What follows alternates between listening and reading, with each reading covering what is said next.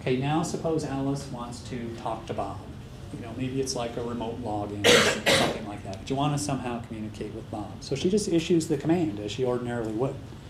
Okay, so she says, I want to talk to Bob. And the computer then, behind the scenes, goes to the KDC and says, hey, I want to talk to Bob, and makes this special request. We'll look at the form of that in a second. And the KDC, of course, replies. Okay, what's in those?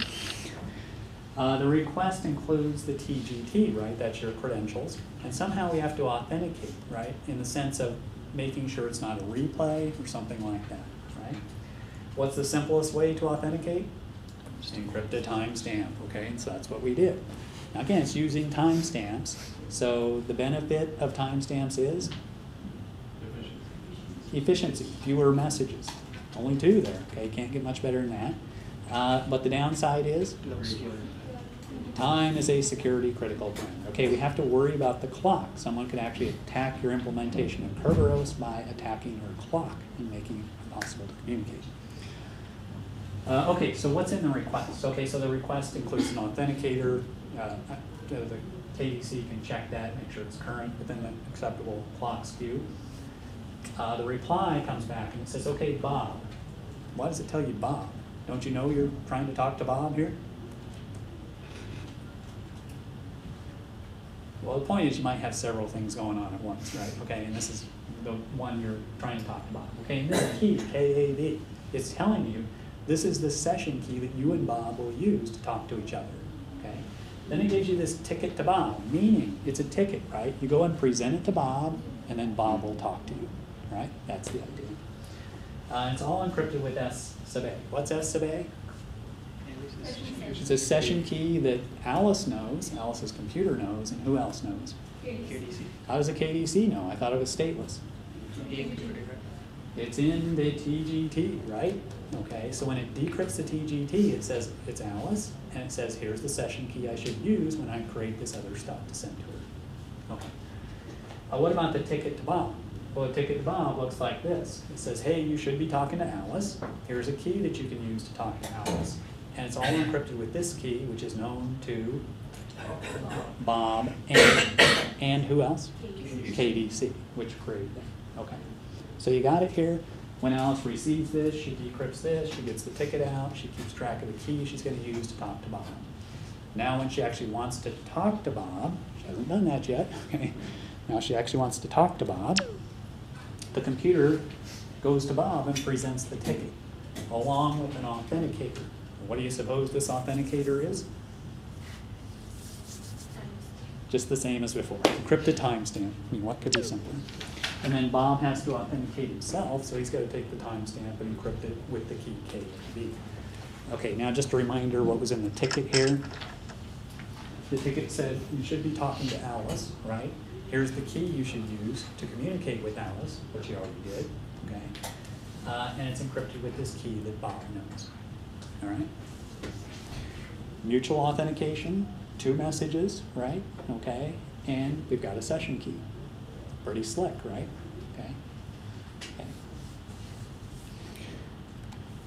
Okay. Okay. Now, what do we want to say? Oh, timestamps. Okay, this is just saying, you know, that timestamps have their pluses and minuses, right? So the plus being 2 messages, right? So here we go. 2 messages, mutual authentication, really efficient in that sense. But we have to worry about the clock, okay? So that's an issue here. Okay, here's some things to think about. Excuse me. Okay, so when Alice logs in, you can read that, the KDC sends this back to Alice. It encrypts the session key S sub A and encrypts the TGT all with the key K sub A. That's fine because Alice can decrypt it, get the important information out. But the question is, look at the TGT. It's this guy, right? Okay, now it's encrypted, right? And it's encrypted with a key that's only known to the KDC. Nobody else knows that. If anybody else knows that, the whole thing's broken already, so give up, right? So the question is, why do you take this thing that's already encrypted and encrypt it again with the key K sub A? Now, obviously you need to encrypt S sub A, right? But why would you encrypt the TGT when you send it to Alice?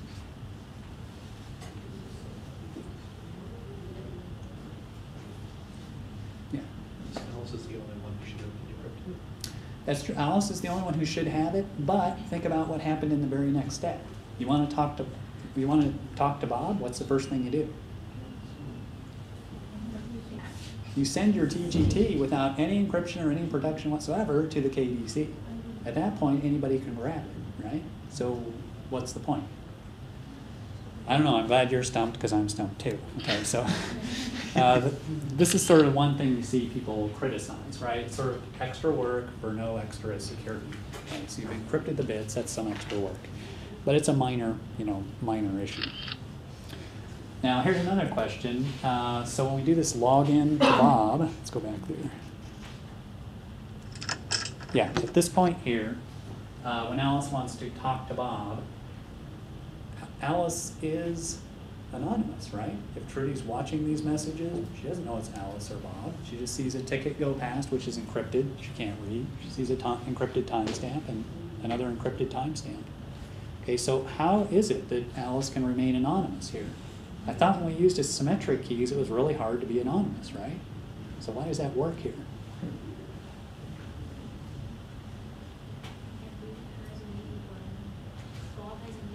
That's right, because Bob knows which key to use. There's only one key. He doesn't have to know who he's talking to. He always uses K sub B. Now, similarly, you can look at, let's go back here, right here, and this says, I want to talk to Bob. It doesn't say Alice wants to talk to Bob. So that implies you're anonymous. How can Alice remain anonymous here? TGT, okay, because of the TGT. It doesn't matter whose TGT the KDC gets, it always uses the key, same key to decrypt, right? So it doesn't have to know who it's talking to. So it's almost like you get the benefits of public key cryptography, the easy sort of anonymity, almost for free. Okay. Oh, okay, here's a good question too. Okay, so why is this ticket to Bob sent to Alice? In other words, Alice says, hey, I want to talk to Bob. What does the KDC do? It creates a ticket to Bob, sends it to Alice. Now, what does Alice do with that? Sends it to Bob. That's two messages, right? Why couldn't the KDC just send it directly to Bob? That's one message. Obviously, the people who designed Kerberos were worried about efficiency because they use timestamps, right? So why not reduce a message and just send that directly to Bob? Is there a raspberry about that negotiation? No negotiation, just send it to Bob, right? It's Bob's problem. It's not my problem. Because Alice's identity is in that ticket, so if Alice sends that ticket to Bob, Bob will know that he's getting it from Alice.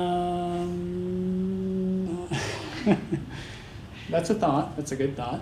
But you still have to do the authentication, right? The authenticator is really what convinces you that it's Alice talking to you at that point. And you have the key KAB that you got out of the ticket. So here's the alternative. So the KDC sends it directly to Bob. Bob decrypts it, and then what? And then he waits. He waits for what? He waits for Alice to contact him, right? What does that mean? What does Bob have to do while he's waiting? He has to remember something. He has to keep state, okay? In other words, Kerberos is, two things, efficiency and stateless. Here, stateless wins, okay? In other words, Bob doesn't have to remember anything the way it goes, right? Because Alice doesn't send it to him until she's ready to talk to Bob. So it removes some threat of a denial of service kind of thing, okay? So it's a little less efficient, but helps with the stateless part. Let's see here.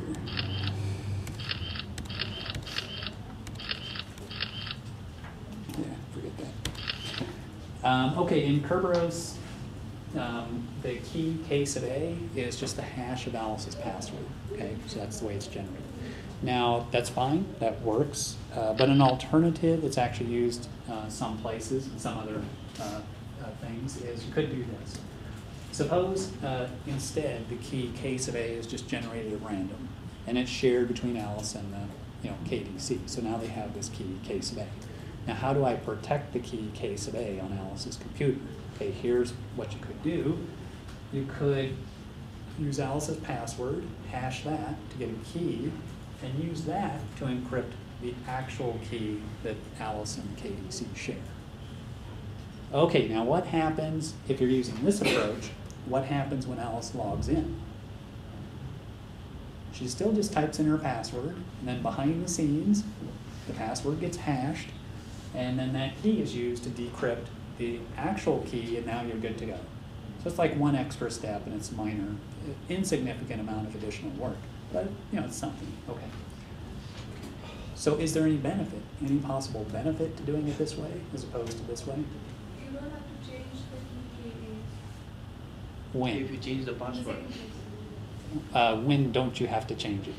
You don't ever have to change it, When you right? change the You have password. to When you change the password, password, yeah. there you go. Okay, so if you change your password in this case, what do? You could just decrypt this with the old password key and re-encrypt it with the new password key, and you don't have to tell the KDC anything changed, right? On the other hand, up here, if you change your password, you have to tell the KDC and securely exchange this key, which is a critical step, right? Really important you get that exchange. So there's a potential advantage in this case. All right, everybody see that? If you don't now, you will when you do the homework. Okay. Okay. Okay, so that is used lots of places, just not in